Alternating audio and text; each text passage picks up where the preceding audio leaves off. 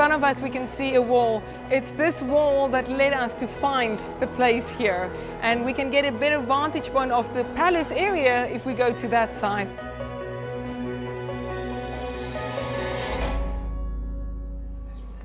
When you see the size of the walls, you can imagine how difficult that must have been for people to try to come and capture the city. And you understand why David would have sent Joab up through the water shaft to get inside. Correct. If you go down, this even go down more to the Kidron Valley over there. And that's why the city was so difficult to take. The city of David is such a great location strategically.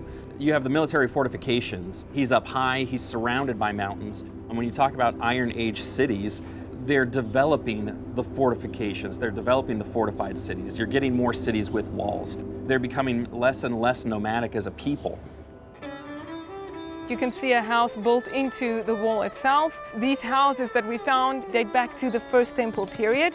This house belonged to Achiel. We know that because it was written in pottery that we found. This man, Achiel, was a very important person in the government as well. Firstly, his house is very close to the palace.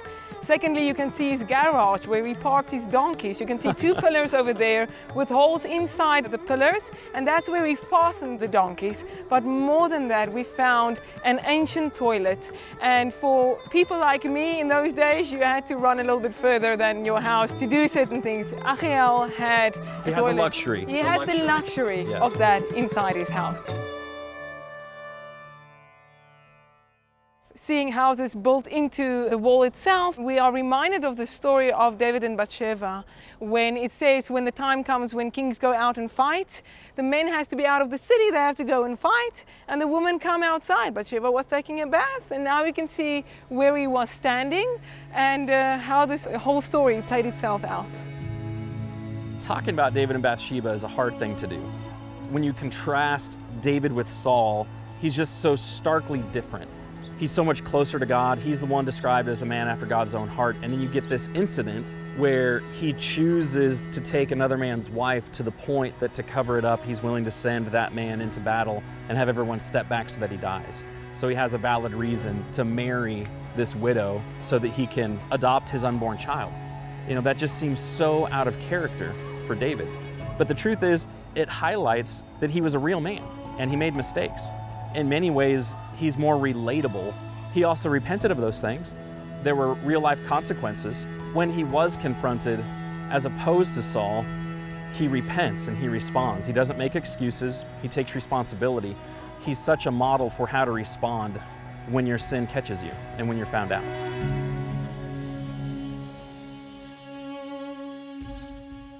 We are reminded of the story when Absalom was chasing his father, when he wanted the throne, when he wanted to rule. It says in the Bible that David had to come out with the whole party. He brought the ark out and then he sent it back. And they walked through the valley over there and he went up the Mount of Olives. If you look across from where we're standing in the village over there, in the bedrock you can see that there are tombs. We know that that was an ancient cemetery. So, what do we put together here? David writes in Psalm 23, even though I walk through the valley of the shadow of death, I will fear no evil, because your rod and your staff, they will protect me. We also spoke about the hills surrounding Jerusalem. Where we're standing, you can see how the hills surround Jerusalem, and that he wrote, as the hills surround Jerusalem, so God surrounds his people. To the people that question whether there really was a David or a Solomon, you're standing here and you're looking at where they lived, and you're looking at where the Bible says so many things took place with great specificity. It talks about the routes they took and the places they were, and it's easy to realize that's rooted in reality.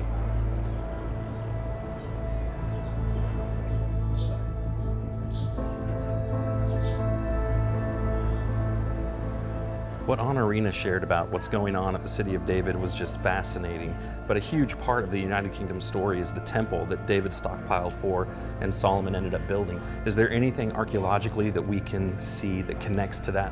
Well, digging is not allowed on the Temple Mount now. However, a number of years ago, an unfortunate event happened, but it opened up some really unique opportunities for us. I'm Craig. And I'm Stu, and we're the founders of Appian Media. We really hope that you've enjoyed the content that you've just seen.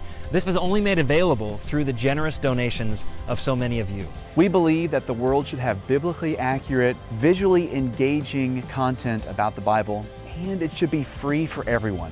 We would encourage you to visit the membership page of appianmedia.org and consider becoming a reoccurring member. Everything that you donate to Appian Media is tax deductible. However you decide to donate, we really appreciate your support.